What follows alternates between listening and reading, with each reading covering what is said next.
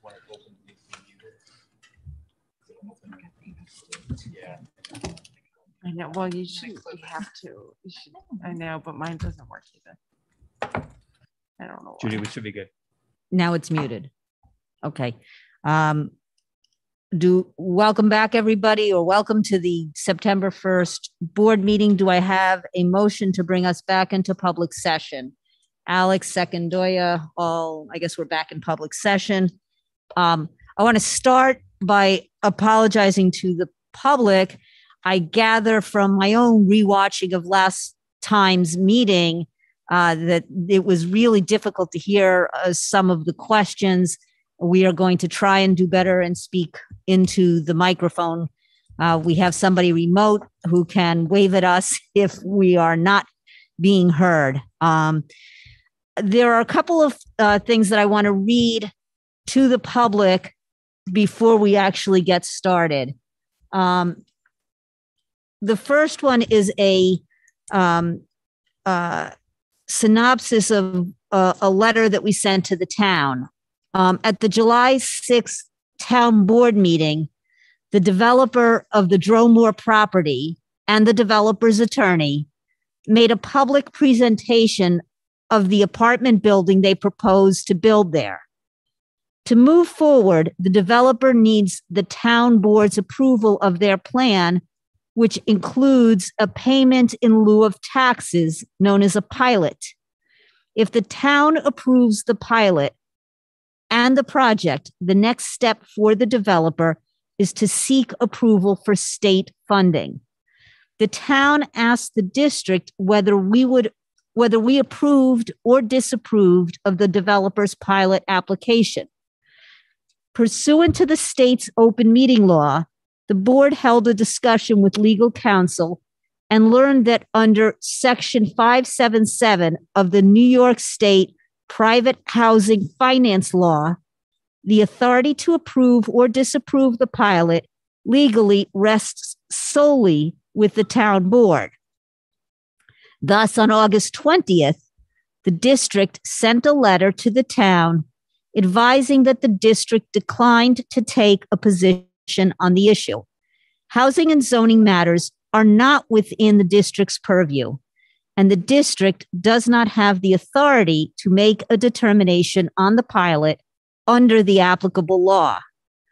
However, the district provided data to the town to help the town better understand the number of additional students we could expect to see in Edgemont based on the breakdown of apartments in the proposed new development.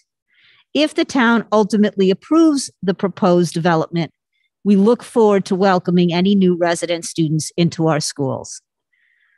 All right, so that's the first statement. The second is we've changed slightly the language on the link to that's posted on the district's website. And I just want to note that we will be taking comments both from people who show up in person. I note that there are no community residents here in person today. We will continue to live stream these meetings throughout the year. We will also take comments through a document that has been posted on the district website's sheet that contains the link to tonight's meeting. There was a problem with the link at the last meeting that was due to the learning curve that I am facing in dealing with some of the technological issues. I have a good training partner. I think I have learned correctly, and hopefully we will not have that problem again. So now, can we move on to the approval of the minutes from August 17th meeting? Motion from Marikita, second from Nilesh, all in favor? Okay, it passes unanimously. Recognition of community. Do you want to take questions? Treasurer's report. Did I skip that? I did. Thank you. Okay, let's take the treasurer's report. Is there a motion to approve that? Alec, Marikita, second, all in favor? Thank you. It passes unanimously. Now we'll go to recognition of community. Alec, do you want to present the question now or? Oh, right. So at this time, we only have one entry, but as in the past, if there's something that comes in later and we can deal with it. Microphone. Sorry. Right now, there's only one, so I'll read that now, but we generally, I'll monitor as it comes in, and if we have time to deal with things during the meeting, we'll take any that come in later. This is from our esteemed former colleague of Hamill Montgomery, and her question is with regard to high school, and let me just back up a second. As a general rule, we're taking comments. If there are questions that we think we can easily answer within and fit in with sort of the context of what we're doing, we're not going to automatically knock them out just because they're a question. But we will not, we can't guarantee that we'll always take questions during the meetings because we need to get our business done. But this question says, with regard to high school athletics, I see that Yonkers and some other school districts are mandating COVID vaccines for all students, coaches, trainers, etc. Does Edgemont plan to do the same? So I'm actually going to be talking about everything surrounding that, if Okay. it's okay, if I can Sure. speak to that during the presentation. Of course. Yeah, thank you. And now we come to the acceptance of gifts, but there are none today. And next is the superintendent's report. Victoria? Yes, thank you. Actually, Dr. Michael Curtin will begin, and we are going to tag team this presentation. Good evening, everyone. Can you hear me okay? Yes. Okay, great. And I'm going to share my screen. Brian, would you please enable screen sharing for me? Or someone? Working on it. It's There we go. It looks like it worked. There we go.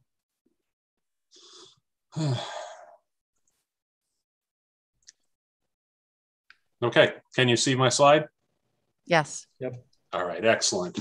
Good evening, everyone. Welcome to a new school year. It was great seeing our teachers back and some of our students wandering around campus today, and happy to beginning a new, slightly more normal school year that compared to last year. At the last Board of Education meeting, Victoria spoke about some of the health and safety measures we are taking as we return to school. And she'll actually be going back to that in a little while. But tonight I'll be talking about the steps we're taking to support our students' transition back to learning in the classroom in terms of academics, social emotional learning, and so forth. I'd like to start tonight by just presenting the preamble to our newly revised district goal. And I thought it was useful to start here tonight because it so reflects the work I'm going to be describing in the next few minutes. Our approach in trying to help students through this transition certainly reflects an awareness of a rapidly changing environment, interconnectedness where people watch out for one another, where we rely on one another, and an evolving landscape. So, the challenge that district goal kind of articulates, certainly challenges that we've been grappling with for the last 18 months or so. And they certainly informed our work as we created a plan to help kids transition back into the 2021-2022 school year. I do know that Victoria and other colleagues of mine will be presenting and exploring the district goal and its components in greater depth in upcoming Board of Education meetings. So we really started talking about what the transition back to in-person, full-time in-person learning would look like last winter and spring. And as I kind of reflect back on the many conversations that we've had over that time, I think they really kind of coalesce around these three questions that you see here on the board, on a slide, excuse me. And tonight's presentation will be organized around these three questions. What content and skills did students master, and what did they miss during the 2020-2021 school year? What some people have called the learning gaps. How has the trauma and the disruptions of the 2020-2021 school year impacted our students' capacity to return to normal schooling this year? In other words, on a broad scale, what are we expecting and how are we going to accommodate that as students come back? And then on a more specific individual scale, how do we support individual at-risk students, especially those who were fully remote for most or all of the last school year? So before I dive into those questions, though, I'd also like to just kind of articulate the assumptions that we've been making as we planned for the return to school this year. Coming back to school is going to be an adjustment for everyone, for students, for teachers, for staff, for administrators, for parents. We're all adjusting or readjusting to life that looks significantly different from how it did last year. In the short term, we expect that there are many students that will come back who experience some level of challenge, kind of getting reacclimated to a normal school setting and routine. Homework might feel a little different, more or less structure or different structure to their day.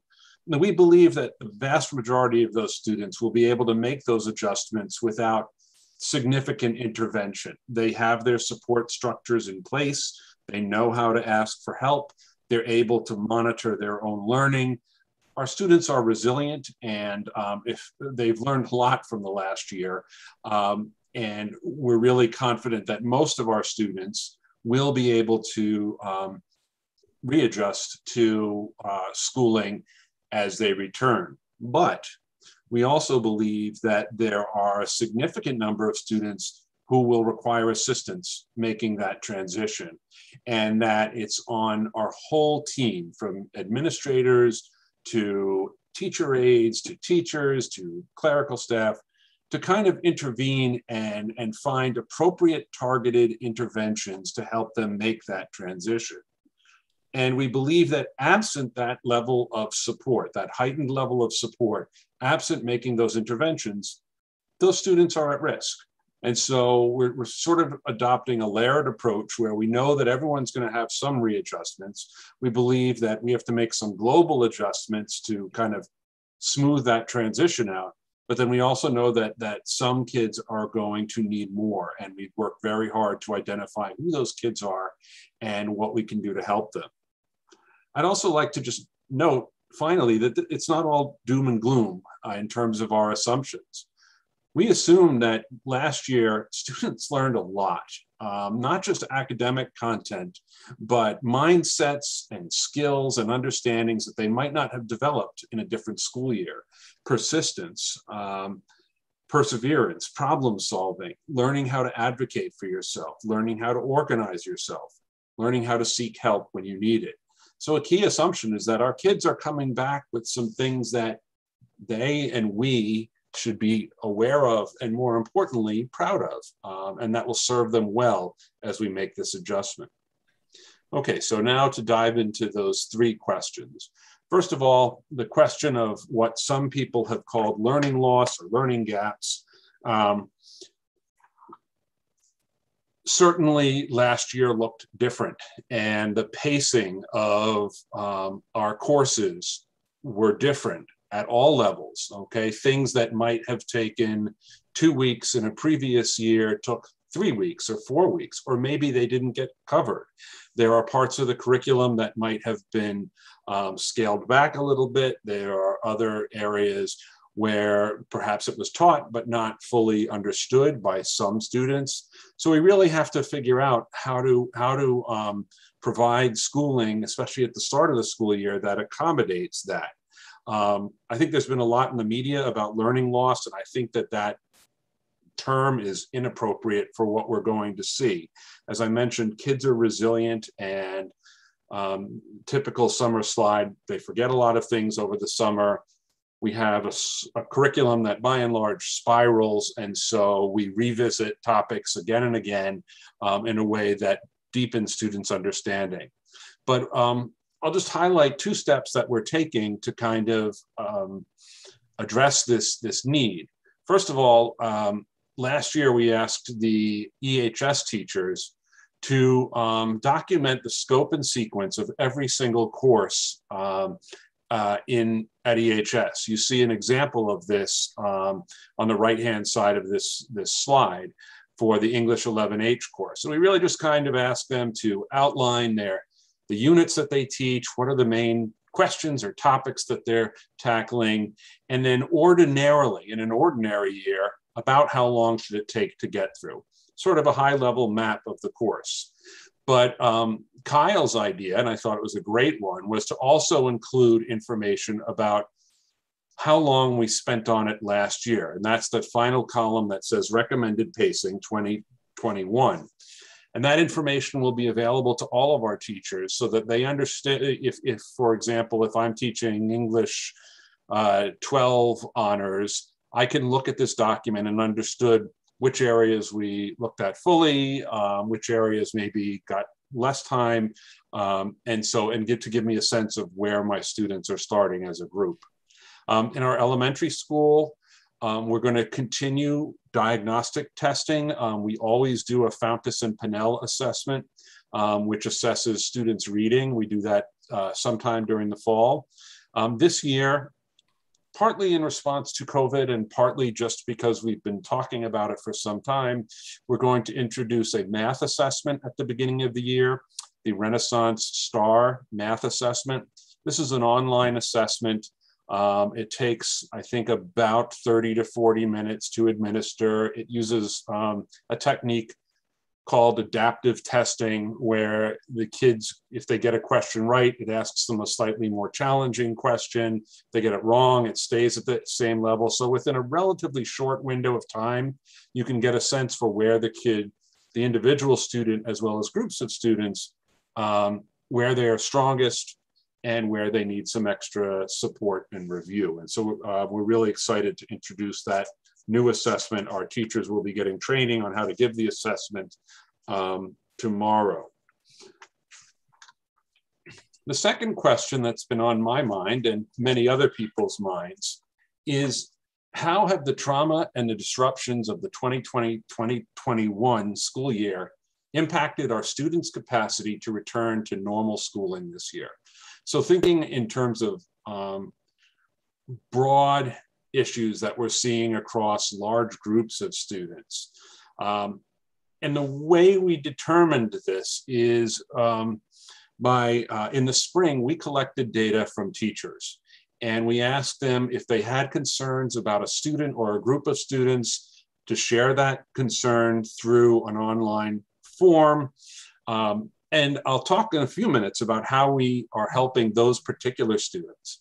But I also asked the counselors and the psychologists to review those data en masse and to try to tease out what are the things we're seeing again and again? What are the concerns that are coming up again and again? What are the main themes that, if we can give teachers some tools right from the start to address those needs proactively, we won't have kids falling through the cracks, at the end of the first quarter, at the end of the first semester, or whatever. And the 4 broad themes that we identified, you see at the bottom of this slide: identifying and addressing learning gaps, addressing a broadened continuum of needs, reestablishing community and helping students feel connected, and bolstering executive function skills. So in tomorrow's Superintendent's Conference Day, we're going to be introducing teachers to a support model and some very specific supports that they can use to address these 4 concerns. Most importantly of all, we're really emphasizing the importance of building a community in the classroom. Kids cannot learn if they don't feel safe and secure and connected. And many of them have been disconnected in lots of different ways over the last 18 months. And so we really want to pay attention to making sure that kids' mental health needs are met, that they are connected socially, that they feel safe and connected in their classrooms. And we're going to be working with the teachers to help them establish that sort of warm and welcoming and supportive classroom. Finally, we asked, how do we support individual at-risk students, especially those who are fully remote for most of the 2021 school year? As I mentioned, teachers were invited to complete a form where they identified one or more students of concern and that they were working with that year. And one of the simplest things we could do with that is to turn those data over to the following year's teacher, which we've done. So if I'm teaching Johnny this year, but Victoria had him last year and she had some concerns, I've already gotten a notice that kind of outlines that. And also, I now know who his last year's teacher was, and I can connect with her and really kind of talk through how to support that student. In terms of the needs of remote only students, we obviously are very concerned about bringing them back and helping them to feel comfortable after a year away from campus. Each school organized at least one, and in some cases more than one, meetings for remote only students that happened over the last few weeks, where they could come to campus, have a tour, talk to the administrators or counselors or psychologists, and just kind of and reconnect with some of the other students. So we felt that that was really helpful in reacclimating those students to school. So at this point, those are some of the broader steps that we've taken to help kids transition back into the new school year. There are some special cases that I'm now going to invite Dr. Newell to discuss about temporary quarantine. I know we're still working on that one, and then how we're providing for students who are still unable to attend in person. And then I know Victoria is also going to talk a little bit about an update on health and safety concerns. So Victoria, I will turn it over to you. Sure, thanks, Mike. So what's so interesting about everything COVID is all of the information we get keeps changing. And I want to just assure everyone that we are having conversations with unions where that is needed and moving forward. And we're very excited about our temporary quarantine program. I want to thank the principals for hosting the parent meetings where they answered very specific questions about the school schedules and about what the experience will be like for the students. So the temporary quarantine at both schools will be based on those students who are quarantined by the Department of Health or by a medical professional. And those students will, oh, I don't have my camera on. Yeah, I don't have my camera on. So those students will be supported at the elementary schools by teaching assistants who have been hired in each school, and we're working on the specifics of what that process will be. And I'll talk a little bit about the actual quarantine. So at this point, we do not expect as many quarantines at all as last year. The classrooms have all been set up to prevent quarantining. So for example, at the elementary schools, the desks are 3 feet apart. So for any student who is 3 feet apart and masked, even if a student tests positive, there would not be a need to quarantine. So that staticness of sitting next to a student sitting next to someone for more than 15 minutes is for a 24-hour period is the metric for whether or not a student would be a close contact. There are, however, some classrooms at the high school where the students won't always be separated by 3 feet. So if that's the case and they're fully masked, it's possible that someone might be considered a close contact. If that person is vaccinated, they would not need to quarantine. So at the high school, I'll talk a little bit more about that on the next slide, but regarding quarantine, we expect a lot less quarantines. We will have separate plans in place for the K-6 as well as 7-12, but we will support those students who are quarantined. Medical exemption is different. I know there've been a lot of questions. Will we have a remote only program this year? We will not have a remote only program. For any students who are medically unable to attend school, they should reach out to the principal. There is an application for homebound instruction for anyone who is medically unable to attend school for this year. And that instruction will likely be provided by a third-party organization as it is whenever we have a home instruction situation. Just double checking on anything else. Quarantine. Just one point for clarification. I know you didn't mean this, but when we're talking about quarantining, so if a student who tests positive would quarantine, it's the close contacts that we would not need to, they would not be deemed close contacts if they followed all the protocols you explained, masked, 3 feet apart. Thank you very much. Yes, of course, yes. The person who tests positive would be removed from the classroom and would be isolated as per. Thank you for that, Brian. Would not want that to be assumed. On the next slide, in terms of vaccinations and COVID testing,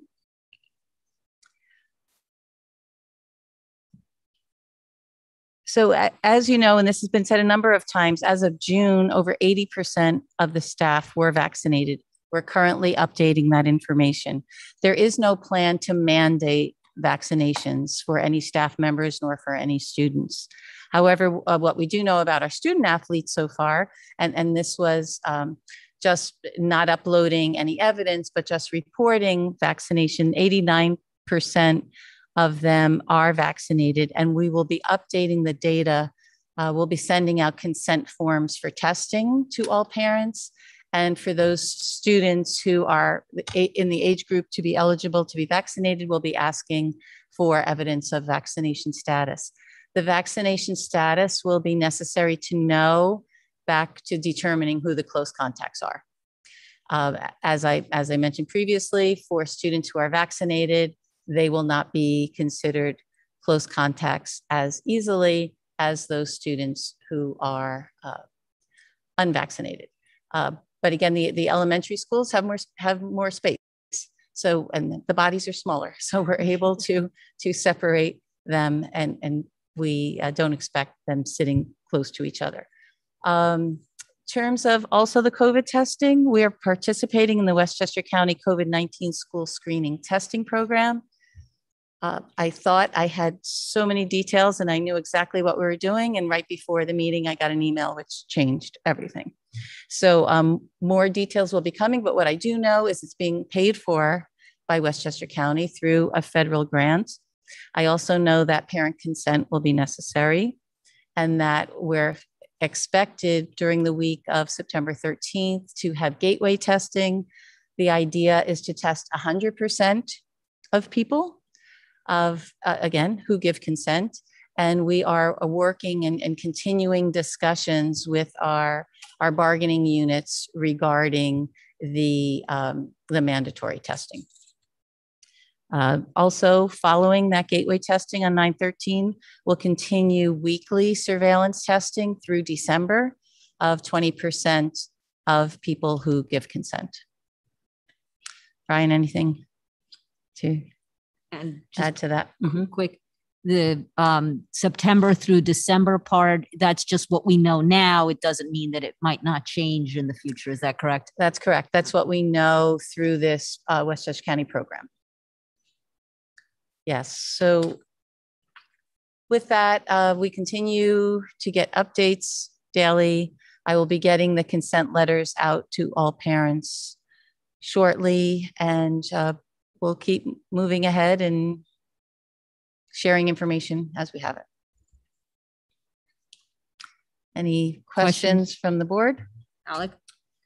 Yeah, thank you very much. It's very helpful. My question doesn't directly relate to this, but it is under sort of the umbrella of how we support our students. The public may or may not know, but every week we in executive session, because it's privileged information, and even within that, we still don't know specific information about who students are, but we discuss the needs of the special education students and the services that we're providing to them. And in those discussions, a topic that has come up a few times is the thought of potentially having a therapeutic support program within the school. So I was hoping that maybe tonight, since we haven't prepped for anything, we could get the 30,000-foot view, of just what does that mean for people understand that. And maybe if we could ask you guys to come back at a later session to maybe do one of these presentations about what might it look like here if we decided to do that. Sure. So I think this is a great timing to look at that and to revisit the needs of our students, because if you think about the 30,000-foot view of a therapeutic support program, it's providing the students what they need. It's providing students the resources and supports they need, which is more than we can typically provide in just our regular school environment. Also more flexibility in scheduling. So the kinds of things that are necessary just sometimes would require an extra space, for example, an extra classroom, maybe some timeout space, extra resources. So yeah, we'd be happy to gather information as we're looking at the return, and also to come back to the board with some more detailed information and maybe some suggestions. That'd be great. Thank you. Thank you. Jennifer? Thank you. One of the aspects of getting the kids back to school, particularly at the junior, senior high school level, is the increased workload. I mean, let's be honest. They had at maximum 6 classes every day. So they didn't have homework from 9 classes every day. Tests were online with often much more than a 40-minute period in which to complete them. For some kids, February 2020 was a bit of a pressure cooker.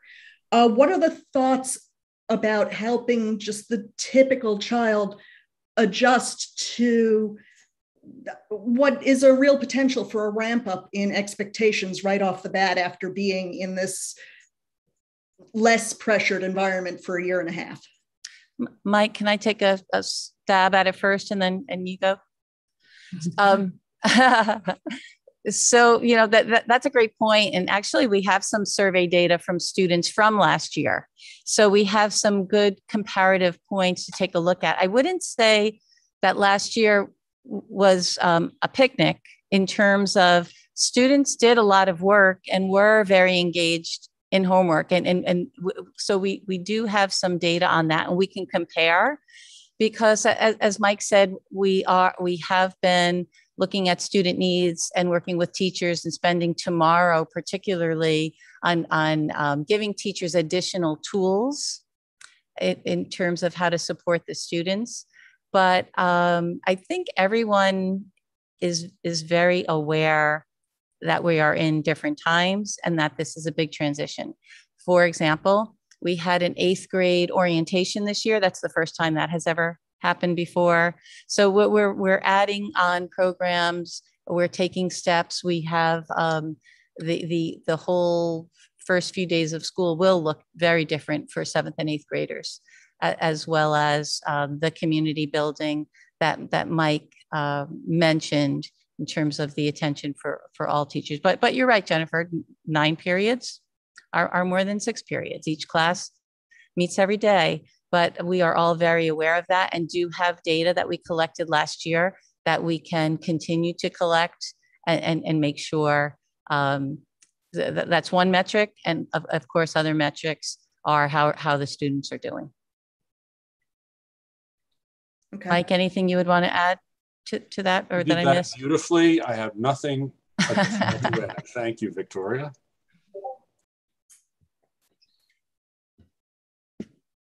Any other questions? Clarifications?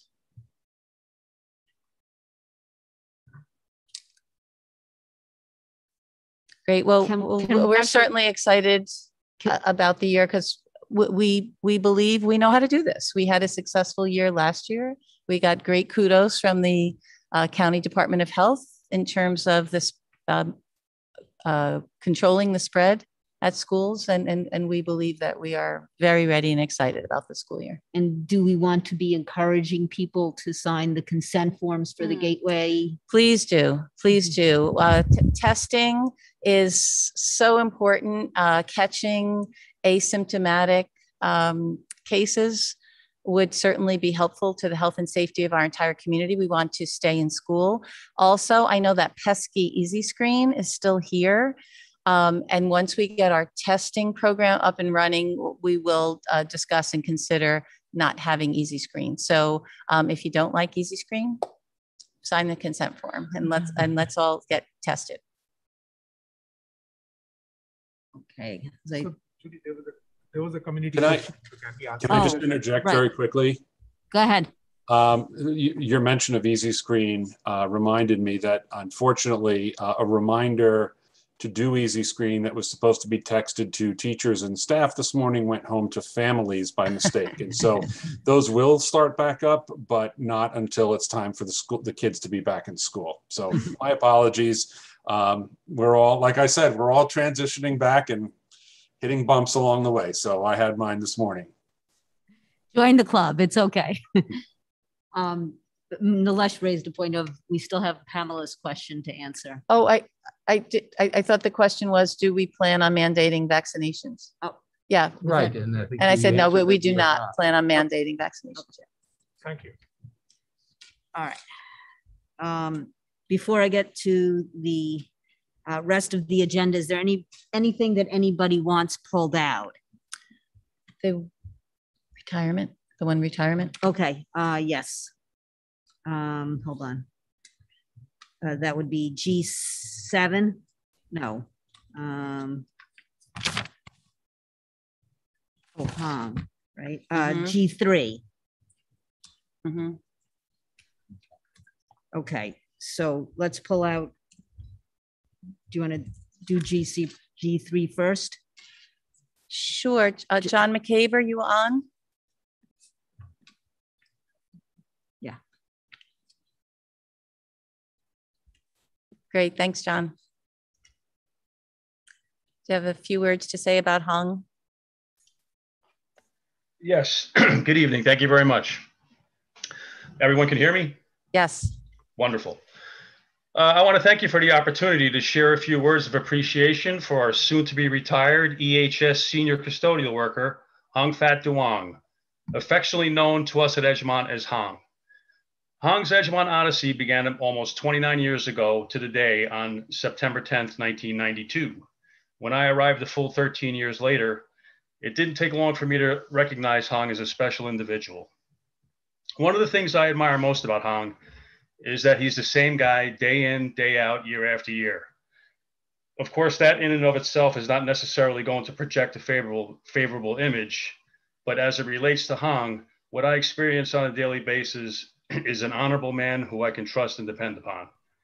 Hong always maintains a highly cooperative demeanor while fulfilling his cradle-to-grave approach to his work. We hear a lot about ownership and accountability. For Hong, they are inherent values of his work ethic. Hong has always been one to take pride in his work and go out of his way to be helpful. The positive impact he has had here on the school community became evident when he became ill last year. The outpouring of care and support for him was uplifting, to say the least. Hong has really touched a great many people in a positive way here at Edgemont, and that legacy will remain with us for a long time to come. Please join me in thanking Hong for his faithful service to the school community. He has been a long-standing cornerstone of the custodial unit, and I appreciate his selfless commitment to the school district during an admirable career. I wish Hong and his family a lifetime of good health, happiness, and prosperity as they embark on the next chapter together. Thank you, Mr. Hong. Thank you, John.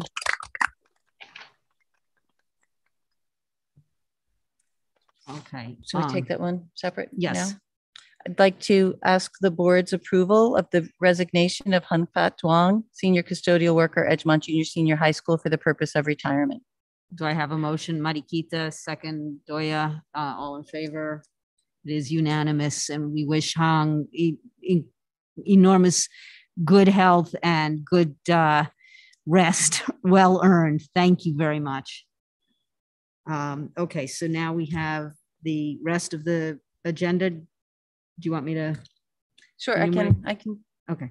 Got my computer's up and running here. I'd like to ask the board's approval of G, personnel, 1, 2, and then 4 through 32. H, students, I, business, numbers 1 through 5. Do I have a motion? Alec, second Nilesh, all in favor? It is unanimous. Great, thank you.